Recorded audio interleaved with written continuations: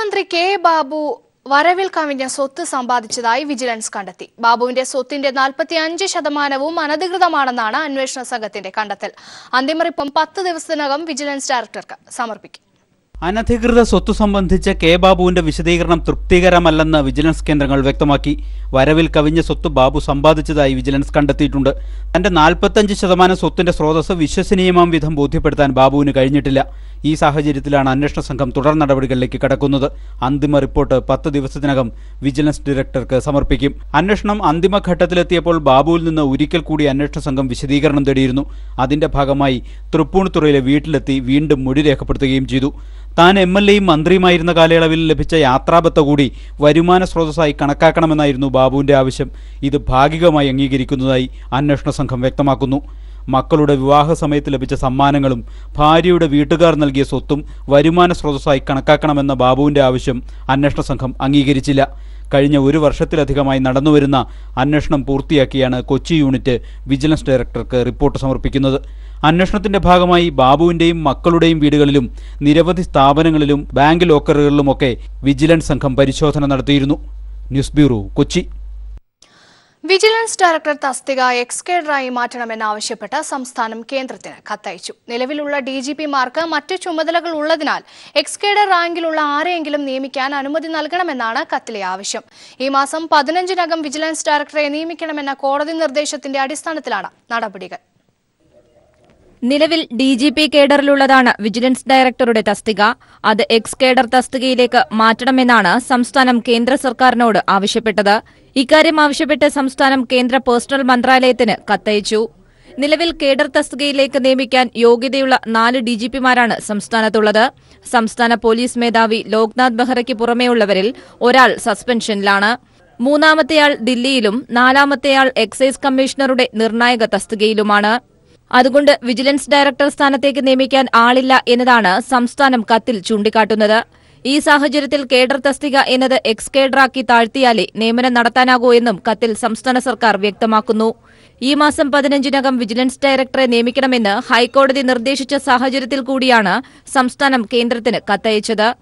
X cadre തസ്തികയാക്കാൻ കേന്ദ്ര അനുമതി ലഭിച്ചാൽ സംസ്ഥാനത്തിന് DGP റാങ്കിലുള്ള ഉദ്യോഗസ്ഥനെ വിജിലൻസ് മേധാവി സ്ഥാനത്തേക്ക് നിയമിക്കാനാകും. News bureau, Thiruvananthapuram. മുസ്ലിം ലീഗിന്റെ സംസ്ഥാന പ്രസിഡന്റായി പാണക്കാട് ഹൈദരലി ശിഹാബ് തങ്ങളും ജനറൽ സെക്രട്ടറിയായി KPA മജീദും തുടരും. ചെർക്കളം അബ്ദുള്ള പുതിയ ട്രഷറിയായി തെരഞ്ഞെടുക്കപ്പെട്ടു. വാർത്തയുടെ വിശദാംശങ്ങളുമായി മേഘ മാധവൻ ചേരുന്നു. മേഘ, വിശദാംശങ്ങൾ. രേഷ്മ, 27-അംഗ മുസ്ലിം ലീഗ് സംസ്ഥാന ഭാരവാഹികളെയും ഒപ്പം തന്നെ 18 സെക്രട്ടേറിയറ്റ് അംഗങ്ങളെയുമാണ് ഇപ്പോൾ കോഴിക്കോട് ചേർന്ന മുസ്ലിം ലീഗ് സംസ്ഥാന ഭാരവാഹി യോഗം ഇപ്പോൾ ഇവിടെ കൗൺസിൽ ഇപ്പോൾ തെരഞ്ഞെടുത്തിരിക്കുന്നത്. ഹൈദരലി ശിഹാബ് തങ്ങൾ പ്രസിഡന്റായി തുടരും. KPA മജീദ് ജനറൽ സെക്രട്ടറിയായും തുടരും. ഒരു മാറ്റം എന്നത് PKK ഭാവയ്ക്ക് പകരം ചെർക്കുളം അബ്ദുള്ളയായിരിക്കും ട്രഷറർ എന്നതാണ് ഒരു മാറ്റം. മറ്റൊരു വലിയൊരു പ്രത്യേകത എന്ന് പറയുന്നത് നിലവിലെ ഭാരവാഹികളെ ഒക്കെ തന്നെയും നിലനിർത്തി പകുതിയോളം പുതിയ ഭാരവാഹികളെ ഇതിൽ കൊണ്ടുവന്നിരിക്കുന്നു എന്നതാണ് മുസ്ലിം ലീഗ് സംസ്ഥാന ഭാരവാഹി യോഗത്തിന്റെ ഒരു പ്രത്യേകതയായി കണക്കാക്കേണ്ടത്. മറ്റൊരു കാര്യം എന്നത് MLAമാർ നേരത്തെ ഭാരവാഹിത്വം വഹിച്ചിരുന്നില്ല. MLAമാരെ ഭാരവാഹികളാക്കുന്നു. ആ മാറ്റത്തിൽ ഒരു ഇളവ് കൂടി വരുത്തിയിട്ടുണ്ട്. അതുകൊണ്ട് MLAമാർ കൂടി ഭാരവാഹികളാകുന്ന ഒരു പട്ടികയാണ് ഇപ്പോൾ പ്രസിദ്ധീകരിച്ചിരിക്കുന്നത്. ലീഗ് ചരിത്രത്തിൽ തന്നെ ആദ്യമായി സെക്രട്ടേറിയറ്റിൽ വനിതകൾക്ക് പ്രാതിനിധ്യം നൽകിയിട്ടുണ്ട്. 3 വനിതകളെ ഉൾപ്പെടുത്തിയിട്ടുണ്ട്. Khamarunnisa Anwar, advocate Noorbina Rasheed, advocate KP Mariyumma തുടങ്ങിയവരെയാണ് സെക്രട്ടേറിയറ്റിൽ വനിതാ അംഗങ്ങളായി ഉൾപ്പെടുത്തിയിരിക്കുന്നത്. സാദിഖ് അലി ശിഹാബ് തങ്ങൾ യൂത്ത് ലീഗിന് പ്രാധാന്യം നൽകിക്കൊണ്ട് സാദിഖ് അലിയെയും ഈ സെക്രട്ടേറിയറ്റിൽ ഉൾപ്പെടുത്താൻ ഇന്ന് ചേർന്ന യോഗത്തിൽ തീരുമാനമായിട്ടുണ്ട്. നേരത്തെ ഉണ്ടായിരുന്ന ഭാരവാഹികൾ ഒക്കെ തന്നെയും തുടരും. പകുതിയിലധികം പുതിയ ഭാരവാഹികളെ കൂടി ഉൾപ്പെടുത്തിക്കൊണ്ടാണ് ഇപ്പോൾ ലീഗ് പട്ടികയ്ക്ക് രൂപം നൽകിയിരിക്കുന്നത്. രേഷ്മ, മുസ്ലിം ലീഗിന്റെ സംസ്ഥാന പ്രസിഡന്റായി പാണക്കാട് ഹൈദരലി ശിഹാബ് തങ്ങളും ജനറൽ സെക്രട്ടറിയായി KPA മജീദും തുടരും. വാർത്തയുടെ വിശദാംശങ്ങളാണ് മേഘ മാധവൻ നൽകിയത്. മറ്റു വാർത്തകളിലേക്ക്. ആധാറിന്റെ പേരിൽ ആനുകൂല്യങ്ങൾ നിഷേധിക്കരുതെന്ന UIDA. റേഷൻ കാർഡ്, ആശുപത്രി, സ്കൂൾ അഡ്മിഷൻ എന്നിവ ആധാർ ഇല്ലാത്തതിന്റെ പേരിൽ നിഷേധിക്കരുതെന്ന് സംസ്ഥാന സർക്കാരുകൾക്ക് നിർദ്ദേശം നൽകി. ആനുകൂല്യങ്ങൾ നിഷേധിക്കുന്നതിനെതിരെ വ്യാപക പ്രതിഷേധം ഉയർന്നുവരുന്ന സാഹചര്യത്തിലാണ് നടപടി. പരാതികളിൽ ഉദ്യോഗസ്ഥർക്കെതിരെ അന്വേഷണത്തിനും നിർദ്ദേശം നൽകി. ആധാർ കൈവശം ഇല്ലാത്തതിന്റെ പേരിൽ ജനങ്ങൾക്ക് അവശ്യ സേവനങ്ങളൊന്നും നിഷേധിക്കപ്പെടരുതെന്ന് unique identification authority of India വ്യക്തമാക്കി. റേഷൻ വിതരണം, ആശുപത്രി, സ്കൂൾ അഡ്മിഷൻ എന്നിവ ആധാറിന്റെ പേരിൽ ഒരാൾക്കും നിഷേധിക്കപ്പെടരുതെന്ന് വിവിധ സർക്കാർ സ്ഥാപനങ്ങൾക്കും സംസ്ഥാന സർക്കാരുകൾക്കും UIDAI നിർദ്ദേശം നൽകി. ആനുകൂല്യങ്ങൾ നിഷേധിക്കരുതെന്ന് കഴിഞ്ഞ ഒക്ടോബർ 27-ന് UIDAI നിർദ്ദേശം പുറപ്പെടുവിച്ചിരുന്നെങ്കിലും ആധാർ ഇല്ലാത്തതിന്റെ പേരിൽ ചികിത്സ പോലും നിഷേധിക്കപ്പെടുന്ന സാഹചര്യമാണ്. കഴിഞ്ഞ ദിവസം ദില്ലിയിൽ ആധാറില്ലാത്തതിന്റെ പേരിൽ ചികിത്സ നിഷേധിച്ച യുവതി ആശുപത്രിക്ക് മുന്നിൽ പ്രസവിച്ചു. ഇതോടെ പ്രതിഷേധം ശക്തമാവുന്ന സാഹചര്യത്തിലാണ് unique identification authority of India നിലപാട് വ്യക്തമാക്കിയത്. പരാതികൾ അന്വേഷിക്കാൻ നിർദ്ദേശം നൽകിയിട്ടുണ്ടെന്നും സുതാര്യത ഉറപ്പാക്കുന്നതിനായി കൊണ്ടുവന്ന ഈ ബൃഹത് പദ്ധതി അട്ടിമറിക്കാൻ ശ്രമിക്കുന്നവർക്കെതിരെ കർശന നടപടി സ്വീകരിക്കുമെന്നും ഉന്നത വൃത്തങ്ങൾ അറിയിച്ചു. ആധാർ ഇല്ലാത്തതിന്റെ പേരിൽ സേവനം നിഷേധിക്കുന്ന ഉദ്യോഗസ്ഥർക്കെതിരെ ജനങ്ങൾക്ക് പരാതിപ്പെടാമെന്നും UIDAI വ്യക്തമാക്കി. News bureau, Delhi. People exclusive. LLB പരീക്ഷയിൽ മാർക്ക് തിരുത്താൻ VT ബൽറാമിനെ സഹായിച്ച പ്രിൻസിപ്പലിനെതിരെ ശിക്ഷാ നടപടിയെടുത്തതിന്റെ രേഖകൾ പുറത്ത്. മാർക്ക് തിരുത്തിയതിന് പ്രിൻസിപ്പൽ രാജശേഖരൻ നായരെ സ്ഥലം മാറ്റിയത് എറണാകുളത്തേക്ക്.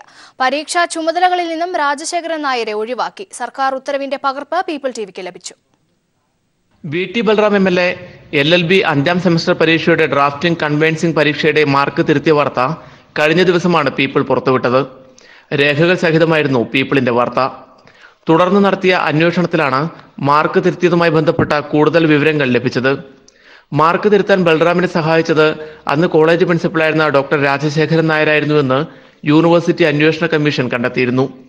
സാങ്കേതിക പിഴവ് എന്നായിരുന്നു പ്രിൻസിപ്പൽ യൂണിവേഴ്സിറ്റിക്ക് നൽകിയ വിശദീകരണം. എന്നാൽ അന്വേഷണ സംഘം നടത്തിയ വിശദമായ അന്വേഷണത്തിൽ പ്രിൻസിപ്പൽ മനഃപൂർവ്വം ബൽറാമിന് മാർക്ക് കൂട്ടി നൽകിയെന്ന് കണ്ടെത്തി. അന്വേഷണ കമ്മീഷൻ റിപ്പോർട്ടിൽ ഇക്കാര്യം എടുത്തു പറയുന്നുമുണ്ട്. റിപ്പോർട്ടിന്റെ പകർപ്പ് പീപ്പിളിന് ലഭിച്ചു. രാജശേഖരൻ നായർക്കെതിരെ കടുത്ത നടപടിക്കാണ് അന്വേഷണ സംഘം ശുപാർശ ചെയ്തത്. ഈ ശുപാർശ അംഗീകരിച്ച കാലിക്കറ്റ് യൂണിവേഴ്സിറ്റി സിൻഡിക്കേറ്റ് ഇക്കാര്യം സർക്കാരിലേക്ക് റിപ്പോർട്ട് ചെയ്തു. തുടർന്ന് ഉന്നത വിദ്യാഭ്യാസ വകുപ്പ് ഇദ്ദേഹത്തിനെതിരെ കർശന നടപടി സ്വീകരിക്കുകയായിരുന്നു. രാജശേഖരൻ നായരെ എറണാകുളം ലോ കോളേജിലേക്ക് സ്ഥലം മാറ്റി. കൂടാതെ എല്ലാ പരീക്ഷാ ചുമതലകളിൽ നിന്നും ഇദ്ദേഹത്തെ മാറ്റി നിർത്തണമെന്നാവശ്യപ്പെട്ട് മുഴുവൻ യൂണിവേഴ്സിറ്റികൾക്കും സർക്കാർ നിർദ്ദേശം നൽകുകയും ചെയ്തു. സർക്കാർ നടപടി സ്വീകരിച്ചുകൊണ്ടുള്ള ഉത്തരവിന്റെ പകർപ്പും പീപ്പിളിന് ലഭിച്ചു. അന്വേഷണ കാലഘട്ടത്തിൽ രാജശേഖരൻ നായർ തിരുവനന്തപുരം ലോ കോളേജിലേക്ക് സ്ഥലം മാറിപ്പോയിരുന്നു. പിന്നീട് സർക്കാർ നടപടി പ്രകാരം ഇദ്ദേഹത്തെ തിരുവനന്തപുരത്ത് നിന്നും എറണാകുളം ലോ കോളേജിലേക്ക് സ്ഥലം മാറ്റുകയായിരുന്നു. PV കുട്ടൻ, കോഴിക്കോട്. കൊല്ലം ട്രിനിറ്റി ലൈസിയം സ്കൂൾ പ്രിൻസിപ്പലിനെതിരെ ഗൗരി നെഗ കേസിൽ പ്രതി ചേർക്കണമെന്നാവശ്യപ്പെട്ട് ഗൗരിയുടെ മാതാവ് ഷാലി പ്രസന്നൻ കൊല്ലം സിറ്റി പോലീസ് കമ്മീഷണർക്ക് പരാതി നൽകി. കുറ്റപത്രം നൽകുന്നതിന് മുൻപ് പ്രതി ചേർക്കണം. തന്റെ മകളുടെ മരണത്തിന് ഉത്തരവാദികളായ ടീച്ചർമാരെ സസ്പെൻഷൻ പിൻവലിച്ച് ആഘോഷപൂർവ്വം സ്വീകരിച്ച പ്രിൻസിപ്പൽ മരിച്ച തന്റെ മകളെ അവഹേളിച്ചെന്നും തങ്ങളുടെ കുടുംബത്തെ തളർത്തിയെന്നും പരാതിയിൽ പറയുന്നു. ഗൗരി നേഹയുടെ മരണത്തിന് ശേഷം അധ്യാപികമാർക്കെതിരെ നൽകിയ പരാതിക്കൊപ്പം കൊല്ലം വെസ്റ്റ് പോലീസിന് പ്രിൻസിപ്പാളിനെതിരെയും പരാതി നൽകിയിരുന്നെങ്കിലും പ്രിൻസിപ്പാളിനെ ചോദ്യം ചെയ്യാനോ കേസെടുക്കാനോ പോലീസ് തയ്യാറായില്ലെന്ന് ഷാലിയുടെ പരാതിയിൽ പറയുന്നു. തന്റെ മകളുടെ മരണത്തിന് ഉത്തരവാദികളായ സിന്ധു, ക്രസൻസ് എന്നിവരുടെ സസ്പെൻഷൻ പിൻവലിച്ച് ആഘോഷപൂർവ്വം സ്വീകരിച്ചതിന് പ്രിൻസിപ്പാൾ നേതൃത്വം നൽകിയതിൽ ദുരൂഹതയുണ്ട്. തന്റെ മകളുടെ മരണത്തിന് പ്രിൻസിപ്പാളും ഉത്തരവാദിയാണെന്നും കേസിൽ പ്രതി ചേർക്കണമെന്നുമാണ് ഗൗരിയുടെ അമ്മ രേഖാമൂലം ഉന്നയിക്കുന്ന പരാതിയെന്ന് പിതാവ് പ്രസന്നൻ പറഞ്ഞു. അവരെ ജോലിയും തിരിച്ചെടുത്തെന്ന് മാത്രമല്ല, കേക്ക് മുറിച്ച് ആഘോഷിച്ച് അതും ഈ പ്രിൻസിപ്പലിന്റെ നേതൃത്വത്തിൽ. അപ്പം ആഹ്ലാദം, ആ പ്രിൻസിപ്പലിന്റെ ആഹ്ലാദം, ആ പൂവെടുക്കൽ, അപ്പോൾ ഇതൊക്കെ കണ്ട് ഗൗരിയുടെ അമ്മ ആകെ തളർന്നു പോയിട്ടുള്ളതാണ്. അപ്പം ഗൗരിയുടെ അനിയത്തി തളർന്നു പോയിട്ടുള്ളതാണ്. അപ്പം മാനസികമായിട്ട് ഞാൻ വളരെ തളർന്നു പോയിട്ടുള്ളതാണ്. മാനസിക ഭയങ്കരമായിട്ട് വിഷമം ഞങ്ങളുടെ കുടുംബത്തിനും മറ്റുള്ള ഈ സാമൂഹ്യ നീതിക്ക് അല്ലെങ്കിൽ മനസാക്ഷി മരവിച്ചിട്ടുള്ള എല്ലാ സമൂഹത്തിലെ എല്ലാ ആൾക്കാരും വിഷമിച്ചിട്ടുള്ളതാണ്. അപ്പം ഇതിനകത്ത് തെളിയുന്നതെന്ന് പറഞ്ഞാൽ പ്രിൻസിപ്പലിന് ഇതിനകത്ത് കൈയുണ്ട്. പൂവ് നൽകിയും കേക്ക് മുറിച്ചും ക്രിമിനൽ കേസ് പ്രതികളെ പ്രിൻസിപ്പാൾ സ്വീകരിച്ചത് അഹന്തയും കൊല്ലപ്പെട്ട തന്റെ മകളോടുള്ള അവഹേളനവുമാണെന്ന് ഷാലി പരാതിയിൽ ചൂണ്ടിക്കാട്ടി. മകളെ നഷ്ടപ്പെട്ട കുടുംബത്തെ പ്രിൻസിപ്പാൾ മാനസികമായി വീണ്ടും തകർത്തുവെന്നും ഹൈക്കോടതിയിൽ നിന്ന് മുൻകൂർ ജാമ്യം നേടിയ പ്രതികൾ നീതിപീഠത്തെയും ജില്ലാ ഭരണകൂടത്തെയും ഒരുപോലെ വെല്ലുവിളിച്ചു. നിയമങ്ങൾക്കോ ധാർമ്മികതയ്ക്കോ പുല്ലുവില പോലും പ്രിൻസിപ്പാൾ കൽപ്പിക്കുന്നില്ലെന്നും ഷാലി പരാതിയിൽ ആരോപിച്ചു. രാജ്കുമാർ, ന്യൂസ് ബ്യൂറോ, കൊല്ലം. ജമ്മു കാശ്മീരിലെ സുൻജുവാൻ സൈനിക ക്യാമ്പിന് നേരെയുണ്ടായ ഭീകരാക്രമണത്തിൽ മരണം 6 5 ജവാന്മാരും ഒരു പ്രദേശവാസിയുമാണ് കൊല്ലപ്പെട്ടത്. ആക്രമണത്തിൽ കുട്ടികൾ ഉൾപ്പെടെ 11 പേർക്ക് പരിക്കേറ്റു. കൂടുതൽ ഭീകരർ പ്രദേശത്തുണ്ടോ എന്നറിയാൻ സൈന്യം ഇപ്പോഴും തിരച്ചിൽ തുടരുകയാണ്. ശനിയാഴ്ച പുലർച്ചോടെയാണ് ജെയ്ഷെ മുഹമ്മദ് ഭീകരർ സഞ്ജോനിലെ സൈനിക ക്യാമ്പിന് നേരെ വെടിയുതിർത്തത്. 150ഓളം കുടുംബങ്ങളാണ് ക്വാർട്ടേഴ്സിലുണ്ടായിരുന്നത്. വെടിവയ്പിൽ 5 സൈനികരും ഒരു പ്രദേശവാസിയും കൊല്ലപ്പെട്ടു. കുട്ടികൾ ഉൾപ്പെടെ 11 പേർക്ക് പരിക്കേറ്റു. അതേസമയം 2 ദിവസം നീണ്ടുനിന്ന പ്രത്യാക്രമണത്തിനൊടുവിൽ ക്യാമ്പിനകത്ത് കടന്ന 4 ഭീകരരെയും സൈന്യം വധിച്ചു. ഇന്നലെ രാത്രിയോടെയാണ് 3 ഭീകരരെ വധിച്ചത്. ഇവരുടെ പക്കൽ നിന്നും AK-47 തോക്കുകളും ഗ്രനേഡുകളും ഉൾപ്പെടെയുള്ള ആയുധങ്ങളും ജെയ്ഷെ മുഹമ്മദിന്റെ പതാകയും കണ്ടെത്തി. സൈനിക മേധാവി ബിപിൻ റാവത്ത് ക്യാമ്പ് സന്ദർശിച്ച് സ്ഥിതിഗതികൾ വിലയിരുത്തി. കൂടുതൽ ഭീകരർ പ്രദേശത്തുണ്ടോ എന്നറിയാൻ സൈന്യം നടപടികൾ തുടരുന്നുണ്ട്. അഫ്സൽ ഗുരുവിന്റെ ചരമവാർഷികമായ ഫെബ്രുവരി 9-ന് ചാവേറാക്രമണം ഉണ്ടാകാൻ സാധ്യതയുണ്ടെന്ന് രഹസ്യാന്വേഷണ വിഭാഗം നിർദ്ദേശം നൽകിയിരുന്നു. ഇതിനെ തുടർന്ന് സുരക്ഷ ശക്തമാക്കിയിരുന്നെങ്കിലും ഇന്ത്യൻ സൈന്യത്തിന്റെ വേഷത്തിൽ ഭീകരർ നുഴഞ്ഞുകയറുകയായിരുന്നു. News bureau, Delhi. കണ്ണൂരിൽ വീണ്ടും അക്രമം അഴിച്ചുവിട്ട് സമാധാനം തകർക്കാൻ RSSന്റെ ശ്രമം. പാനൂരിൽ RSSകാർ CPIM പ്രവർത്തകനെ വെട്ടിക്കൊലപ്പെടുത്താൻ ശ്രമിച്ചു. പാനൂർ പത്തിപ്പാലം വള്ളായി റോഡിൽ സ്വതന്ത്ര വായനശാലയ്ക്ക് സമീപത്ത് വെച്ച് ശനിയാഴ്ച രാത്രി 11:30 മണിയോടെയാണ് അക്രമമുണ്ടായത്. പ്രദേശത്തെ കല്യാണ വീട്ടിൽ നിന്ന് തിരിച്ചു വരുമ്പോഴാണ് CPIM പ്രവർത്തകരെ മാരകായുധങ്ങളുമായി പതിയിരുന്ന RSSകാർ ആക്രമിച്ചത്.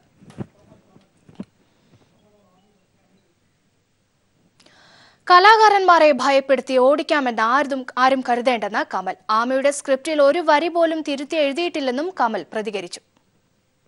എന്റെ തൊഴിലാണ് സിനിമ എന്ന് പറയുന്നത്. അത് ഒരു ബാഹ്യശക്തികളുടെ വാക്ക് കേട്ട് തിരുത്താവുന്ന ഒരു കമലാണ്. നിങ്ങൾ അറിയാവുന്നത്. ഇതിനെയൊക്കെ ഭയപ്പെടാതെ ഒരുപാട് കാര്യങ്ങൾ വിളിച്ചു പറഞ്ഞിട്ടുള്ള ഒരാളാണ് ഞാൻ. അതുകൊണ്ട് തന്നെയാണ് കമൽ കമാലുദ്ദീനായത്. അപ്പൊ ആ ചോദ്യത്തിന്റെ ഉദ്ദേശം എന്താണെന്ന് എനിക്കറിയാം. അത് കണ്ട് ഭയപ്പെടുന്ന ഒരാളല്ല. ഇപ്പൊ നമ്മൾ കണ്ടല്ലേ കുരിയപ്പുഴ ശ്രീകുമാറിനെ ചീത്ത വിളിച്ചപ്പോൾ അയാൾ ഭയന്നോടിയോ? ഭയന്നോടിയെങ്കിൽ അത് വല്ല നോർത്ത് ഇന്ത്യയിൽ പോയി നമ്മൾ സംസാരിച്ചാൽ മതി. കേരളത്തിലെ ഒരു കലാകാരനെ നിങ്ങൾ അങ്ങനെ പ്രതീക്ഷിക്കില്ല. കേരള സാഹിത്യോത്സവത്തിനെതിരായ സംഘപരിവാർ വിമർശനത്തെ തള്ളി കവി സച്ചിദാനന്ദൻ. സാഹിത്യകാരന്മാരെ സമ്മർദ്ദത്തിലാക്കാൻ സംഘപരിവാറിന് കഴിയില്ല. സർക്കാർ പണം നൽകുന്നു എന്നതുകൊണ്ട് അവരുടെ പ്രവാചകരാവാൻ ആവില്ലെന്നും ജനാധിപത്യം പുലരണമെന്ന് ചിന്തിക്കുന്നവരാണ് സാഹിത്യോത്സവത്തിൽ പങ്കെടുക്കുന്നതെന്നും സച്ചിദാനന്ദൻ കോഴിക്കോട് പറഞ്ഞു.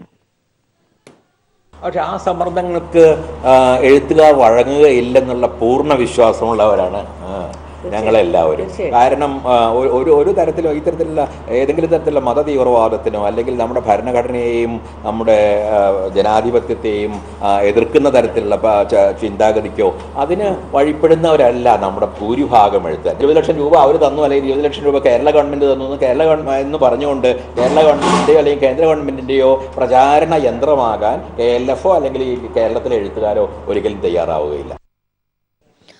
അശാന്തന്റെ മൃതദേഹത്തെ അനാദരിച്ച സംഭവത്തിൽ കോൺഗ്രസ് കൌൺസിലർ ഉൾപ്പെട്ട സംഭവം പാർട്ടി അന്വേഷിക്കുമെന്ന് KPCC പ്രസിഡന്റ് MM ഹസൻ.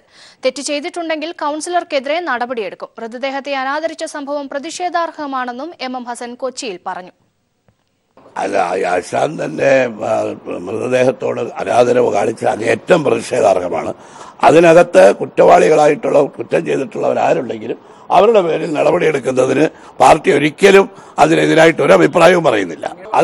അത്തരം പാർട്ടി തലത്തിലും ഞങ്ങൾ തീർച്ചയായിട്ടും അന്വേഷിക്കും. ഇതിൽ അദ്ദേഹം പങ്കാളിയാണെങ്കിൽ പാർട്ടി തലത്തിലും അതിനുവേണ്ട അദ്ദേഹത്തിന് ഈ കാര്യത്തിൽ താക്കീത് കൊടുക്കും. ഇടതുപക്ഷ രാഷ്ട്രീയത്തെ നശിപ്പിക്കാൻ BJP ശ്രമിക്കുന്നുവെന്ന് മാണിക് സർക്കാർ. എന്നാൽ ത്രിപുരയിൽ ഇടതുപക്ഷം ശക്തമാണെന്നും വിജയമുറപ്പാണെന്നും അദ്ദേഹം വ്യക്തമാക്കി. കേരളത്തിലെയും ത്രിപുരയിലെയും ഇടതുപക്ഷ സർക്കാരുകളെ തോൽപ്പിച്ച് ഇന്ത്യയെ CPIM മുക്തമാക്കുമെന്ന് അമിത്ഷാ നേരത്തെ പ്രഖ്യാപിച്ചിരുന്നു. ഇതിനുള്ള മറുപടിയാണ് മാണിക് സർക്കാർ അഗർത്തലയിൽ നൽകിയത്.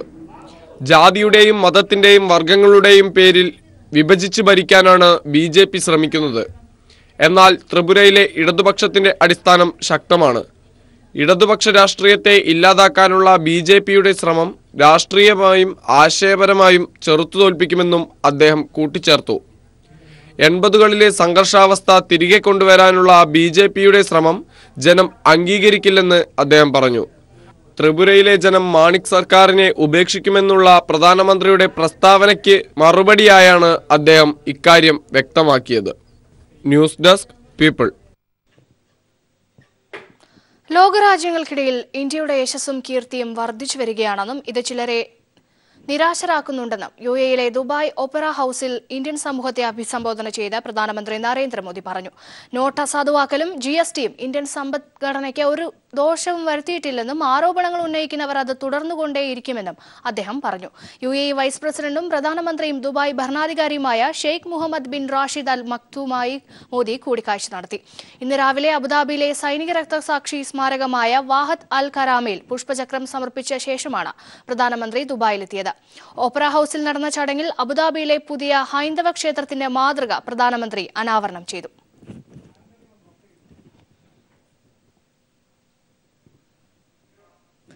റാഫേൽ ഇടപാട് സംബന്ധിച്ച വിവരങ്ങൾ കേന്ദ്ര സർക്കാർ പുറത്തു പറയണമെന്ന് എ.കെ. ആന്റണി. വിമാനങ്ങൾക്ക് വില കൂടുതൽ ആയതിനാലാണ് കൂടുതൽ പരിശോധനകൾക്ക് ശേഷം കരാർ നടപ്പാക്കിയാൽ മതിയെന്ന് അന്ന് തീരുമാനിച്ചത്. ജനങ്ങളുടെ സംശയങ്ങൾ തീർക്കാൻ വിവരം പുറത്തു പറയുന്നതാണ് നല്ലതെന്നും ആന്റണി പറഞ്ഞു. ദില്ലിയിൽ നാടക ആസ്വാദകരുടെ മനം കവർന്ന മൈക്രോ ഡ്രാമ ഫെസ്റ്റ്. വൃക്ഷ് നാടക സംഘടനയുടെ നേതൃത്വത്തിലാണ് ദേശീയ മൈക്രോ ഡ്രാമ ഫെസ്റ്റ് നടത്തുന്നത്.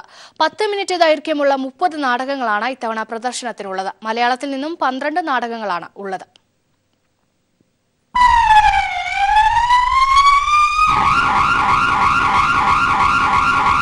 ദൈർഘ്യമേറിയ നാടകങ്ങൾക്ക് ആസ്വാദകർ കുറയുന്ന സാഹചര്യത്തിലാണ് മൈക്രോ ഡ്രാമ എന്ന ആശയം ഉയർന്നുവരുന്നത്.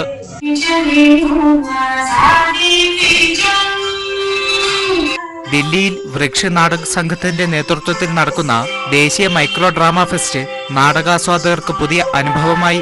10 മിനിറ്റ് ദൈർഘ്യമുള്ള 30 നാടകങ്ങളാണ് അരങ്ങിലെത്തിയത്. നാടകത്തിന് ഭാഷയുടെയും ജാതിയുടെയും വേലിക്കെട്ടുകളില്ലെന്നും മലയാളത്തിൽ നിന്ന് 12 നാടകങ്ങൾ പ്രദർശനത്തിനുണ്ടെന്നും വൃക്ഷിന്റെ സെക്രട്ടറിയായ അജിത്. ഇന്ത്യയിൽ ഏത് ലാംഗ്വേജിൽ വേണം പങ്കെടുക്കാം. പിന്നെ ഇന്ന് സംഘടന വേണമെന്നോ ഇന്ന് ജാതി വേണമെന്നോ ഒന്നുമില്ലാതെ ആർക്ക് വേണമെങ്കിലും, കാരണം മനസ്സ് ഉണ്ടെങ്കിൽ ഞങ്ങൾ സ്റ്റേജ് തരാം. Micro drama ഫെസ്റ്റിന്റെ 2ാം പതിപ്പാണിത്. കഴിഞ്ഞ വർഷം മുതലാണ് പുതിയ ആശയം ആവിഷ്കരിച്ചതെന്നും അജിത് പറഞ്ഞു. എഴുത്തുകാരനും നാടകകൃത്തുമായ NN ഓംചേരി, നാടക സംവിധായകനായ അരവിന്ദ് ഗൗർ എന്നിവർ ചേർന്നാണ് ഉദ്ഘാടനം നിർവഹിച്ചത്. വരും വർഷങ്ങളിലും വിപുലമായ രീതിയിൽ ഫെസ്റ്റ് സംഘടിപ്പിക്കാനാണ് സംഘടനയുടെ തീരുമാനം. News bureau, Delhi. വിവാദ ബിയർ പരാമർശത്തിലൂടെ പുലുവാലി പിടിച്ച് ഗോവ മുഖ്യമന്ത്രി മനോഹർ പരീക്കർ. പെൺകുട്ടികൾ ബിയർ കഴിക്കുന്നത് തന്നെ ആശങ്കപ്പെടുത്തുന്നു എന്നായിരുന്നു പരീക്കറിന്റെ പരാമർശം. ഇതിനെതിരെ സോഷ്യൽ മീഡിയയിൽ ഹാഷ്ടാഗുമായി പ്രതിഷേധിക്കുകയാണ് പെൺകുട്ടികൾ.